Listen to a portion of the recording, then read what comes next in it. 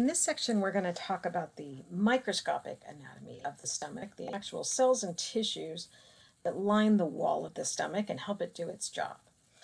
So the lining of the stomach is an epithelial layer of simple columnar epithelium, which does not do a lot of absorption. It can, and later in the digestive tract, simple columnar epithelium is going to do absorption. Here, there's not a lot of absorption happening. Water, fluids can go across, but nutrients are not absorbed here. There are also so many mucous cells. Look at all these goblet cells. Tons and tons to make lots and lots of mucus, because the other thing that happens here is cells farther down are going to make acid. So this layer of mucus helps to protect the acid, the cells here, from the acid. Now what we're looking at here is the border between the esophagus and the stomach. So you can see this really clear dividing line between the stratified squamous epithelium of the esophagus and the simple columnar epithelium of the stomach. The muscularis of the stomach, as I mentioned at the end of the last video, has 3 layers. Now, this is the only place in the digestive system where there are 3 layers of muscle. Everywhere else has 2 layers. The stomach has a 3rd layer. So all the others have the longitudinal layer and the circular layer. The stomach adds an oblique layer that's inside, closer to the lumen. This helps ensure that the stomach can really thoroughly churn the food to get lots of mechanical digestion done, and to make sure that the acid and enzymes produced by cells in the stomach really have a chance to cover all of the surfaces of the food and mix really thoroughly with the food before that food enters the small intestine. Now, there are gastric pits. Those are these little indentation in the epithelium of the stomach. And then below those, there's this really thick layer of gastric glands. This is full of cells that are going to release enzymes, acid, and hormones. The hormones are going to be released to the bloodstream. The enzymes and acid are going to be released to the lumen. Notice this is all the mucosa of the stomach. You can't even see the muscularis mucosa on this slide. So it's a really, really thick mucosa in the stomach, thickest of anywhere in the GI tract. Okay, so here again is the esophagus and then the stomach. You can see the gastric pits, the gastric glands here, they get thicker later on. This tissue here, this is lymphatic tissue. This is MALT, mucosa-associated lymphatic tissue. And then here is the muscularis externa of the esophagus and the muscularis mucosa of the stomach. Okay, the muscularis externa of the stomach is deeper. Now, there are 2 kinds of mucus-making cells at the top of these gastric pits. The first are the surface mucus cells. They're closer to the surface. They make an alkaline fluid with a lot of mucus in it. Deep to those help to protect the tissues against the acid, and also against things like bacteria that create ulcers. Ulcers actually aren't caused just by stomach acid. They're caused by a bacterium called Helicobacter pylori. Pylori because it was discovered in the pylorus of the stomach. Helico meaning it's a helical shaped bacteria.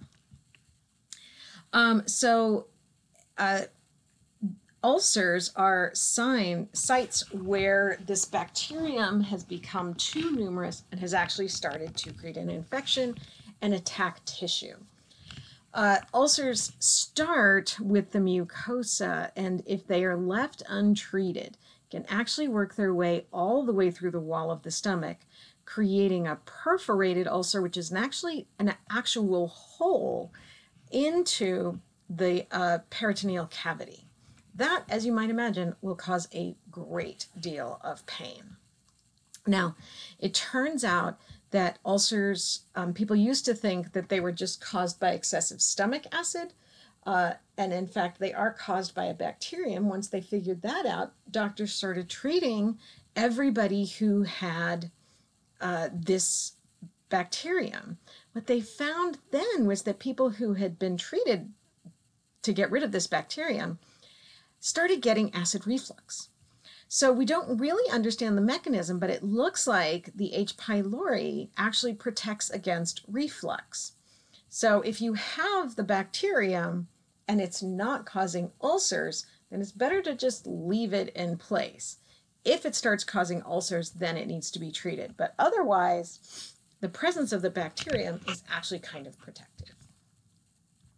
All right, the acidic mucin acidic mucus cells are the mucous neck cells, which create the acidic mucin.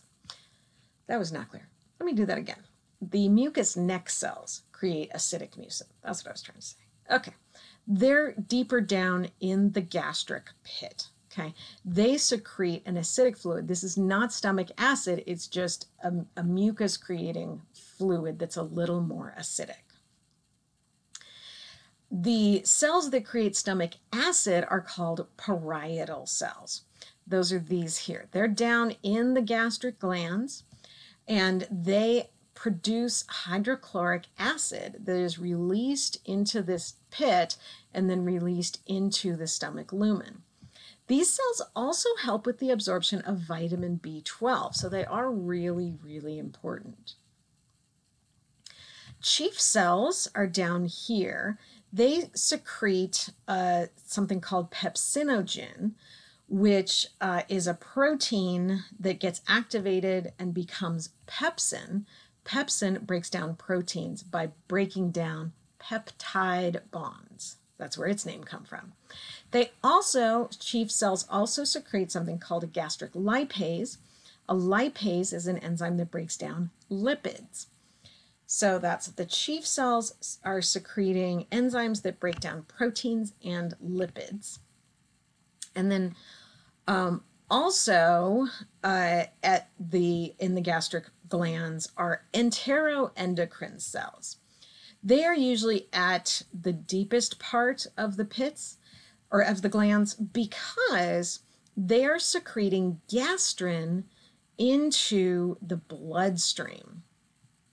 Gastrin stimulates contraction of the gastric muscles and also tells the brain that food has been received.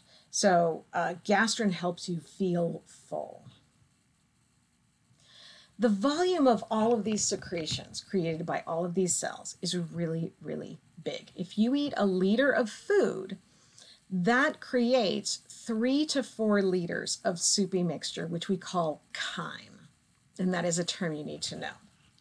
So 1 liter of food, your stomach is going to secrete 2 to 3 liters of fluid.